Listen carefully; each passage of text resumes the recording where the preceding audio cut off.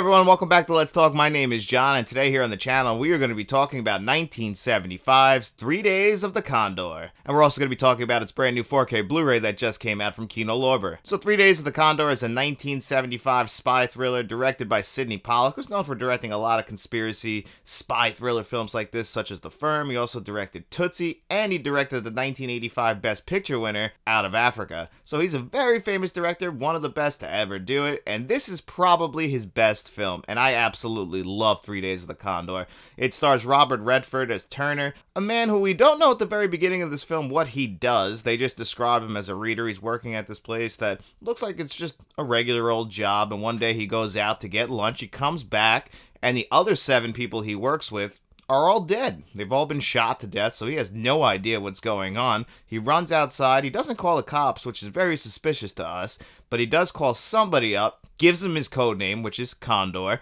and they say, hey, all right, cool. We're going to send out your section chief. He's going to come pick you up. And, you know, he's already a little suspicious. That's the thing about Robert Redford's character in this movie. He is the most intelligent person in the room. Like I said, they describe him as a reader. That's the best way to describe him. They're just like, yeah, he just reads everything, and he just takes it in like a sponge. So he knows everything, even if he isn't a field agent. And at this point, we don't know exactly what he's a field agent for or not a field agent for. So once he's, you know, supposed to go get picked up, he has a friendly come in, another buddy of his, and then someone comes out of the shadows, tries to kill him. He fires a gun off, shoots that guy, but the guy who got shot, who we think is his, his boss, ends up killing his buddy, shoots him right in the head. So now we're really suspicious, and things just get out of hand from this point on. He ends up kidnapping Faye Dunaway, who has no idea what the hell is going on. And this is probably the biggest flaw of this movie, and I never really thought of it as a flaw until I saw the movie Out of Sight, directed by Steven Soderbergh. And in that film, George Clooney and Jennifer Lopez are talking about the fact that Faye Dunaway's character in 3 Days of the Condor can just get past all of the kidnapping and all of the craziness going on and still end up having sex with Robert Redford within one day. I never really thought of that as an issue because, you know, it's a 2-hour movie. We got to fill the plot somewhere, and you know, we obviously don't have enough time to flesh out this relationship, but it definitely does feel like a 1970s thing. Let's force the sex scene into this movie. Let's let them become lovers. I mean, really, a sane person is not going to fall for somebody and just trust everything they're saying, even though it is shown that he does almost get assassinated by the mailman, so maybe he's not lying. But that is after they've already had sex, so it does raise some questions about her sanity as well. But Robert Redford's character is just so good in this movie. I mean, it's a conspiracy thriller, so I don't want to spoil this movie if you haven't seen it. Just know that, you know, there's a lot of twists and turns throughout this movie. A lot of twists.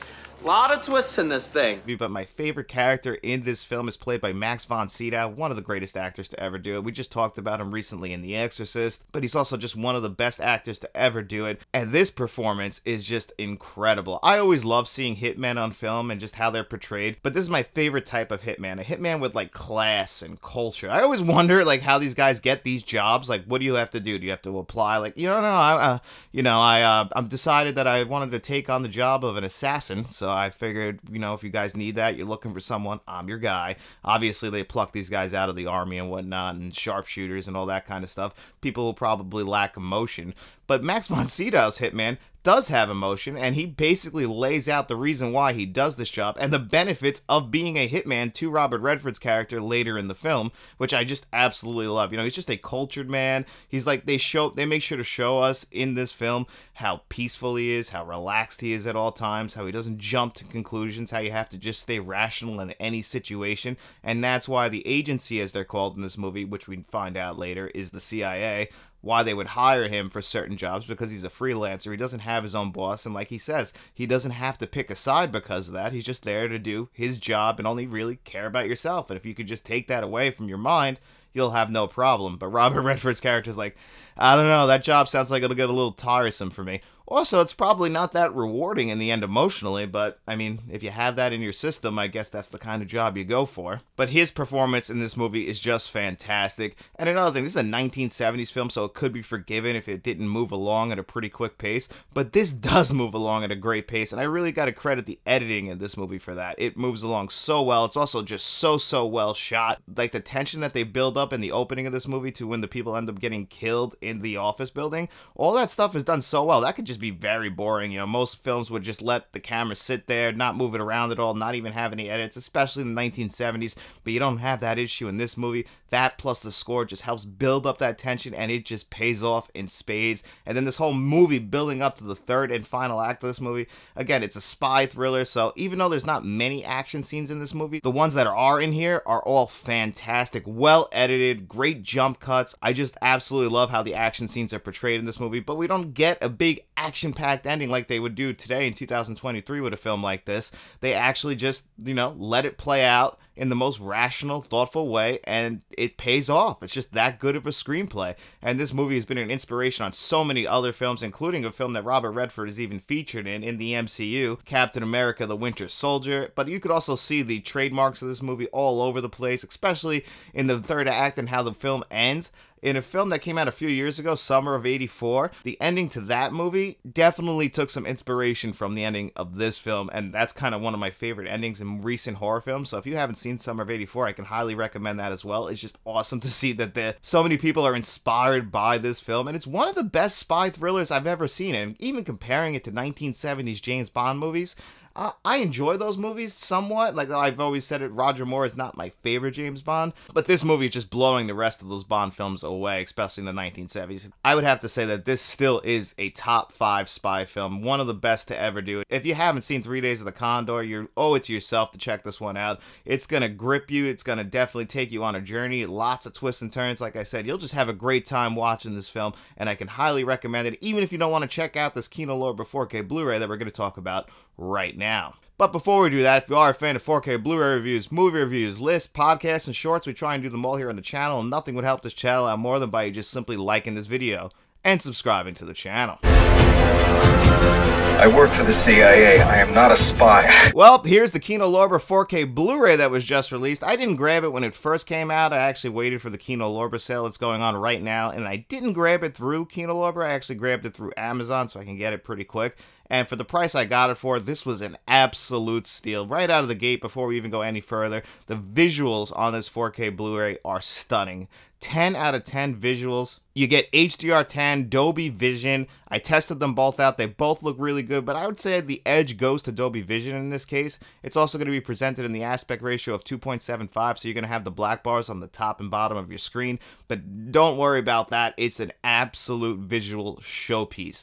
This is definitely one of those films from the 1970s you could show someone and be like, this is why we have 4K. For films like this, films that look absolutely gorgeous now, look like they were shot yesterday while retaining the 70s look and tone. This is what you want to do with the 4K format. You don't want to ruin what you remember, but you want to enhance it and bring it to the modern day, and they absolutely do that with this 4K. I mean, the blacks are deep, all the colors pop off the screen. I read some complaints about the blues being a little bit too bright in this movie. You know, obviously there's some actors with some bright blue eyes, and some of the clothes might look a little brighter, but I think that's just credited to the cooler temperature of this film in general, so that's why it looks like that, and it just absolutely looks gorgeous on your screen. Even when you compare it to the 1080p Blu-ray that's in here, which is surprising because it's the same scan. That's just how good of a job the 4K is doing, is because that Blu-ray is pretty good, but the Blu-ray to 4K, it's a huge jump. And the 4K is really what you want to see if you want to see this in the highest quality visually. I mean, it's just, I can go on and on about how good this look. I actually had my wife sit next to me, and I'm like, you believe how good of a 4K it is? And she was like, yeah, it's unbelievable.